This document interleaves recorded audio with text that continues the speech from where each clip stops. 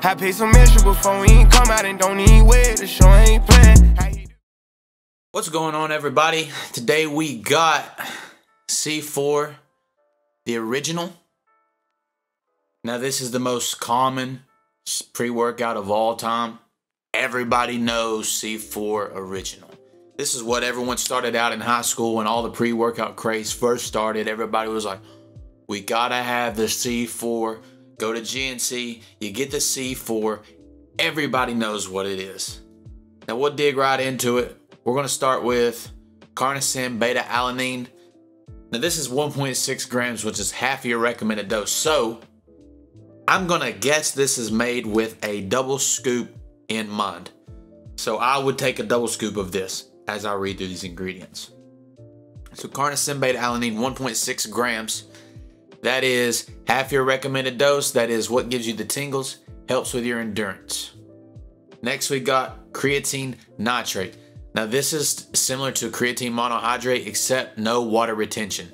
This is good for like pumps. They've thrown this in here for a pump because you need 2.5 grams to really get the creatine effect. The nitrate is what gives you the pump. So at 1 gram, they're just throwing this in here strictly for a pump. Next we got arginine alpha ketoglutarate, which is the same thing as arginine basically. It is just a combination of different types of arginine. This is for your pump. This gets your blood flow going.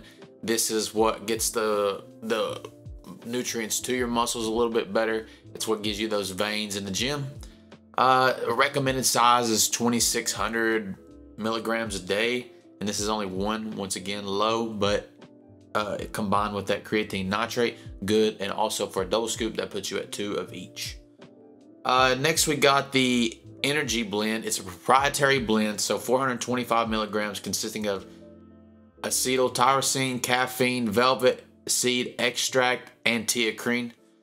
Now we'll get right into all these. N-acetyl-L-tyrosine is a nootropic, helps with your focus, helps get your mind on your workout. You need about 700 to 1,000 milligrams for it to really get the blood-brain barrier, and there's definitely not that much in here, obviously, but they've still thrown it in there. Next, we got caffeine anhydrous at 150 milligrams. That's low, but once again, double scoop makes it 300. That's perfect. So not a terrible dosage. Velvet bean seed extract. This is another nootropic. It's not very researched. It's natural. It's supposed to help with your memory, focus, and attention to detail and stuff like that. You need like 800 milligrams though, and this definitely does not have 800 milligrams. And last but not least, we got teacrine. Teacrine is very similar to caffeine, but you don't build up a tolerance as easy. They throw it on caffeine top pre-workouts to give you that boost whenever you have too much tolerance to caffeine. This is just like a different stimulant. It does the exact same thing. They've just thrown them together to use 2 different sides of your brain, basically. That's all the ingredients. Basically, the flavor is not good. It's cherry limeade, so I don't like that anyway. I don't think the flavor would be bad if it was a flavor that I liked, maybe like fruit punch or something, but I don't like cherry limeade at all. The lime part is too sour in this. Just takes away, it's just like bitter. But if you like cherry limeade stuff, you'll probably like this. It is very mixable. I had no issues with the mix. There was nothing left in the bottle, none of that issue.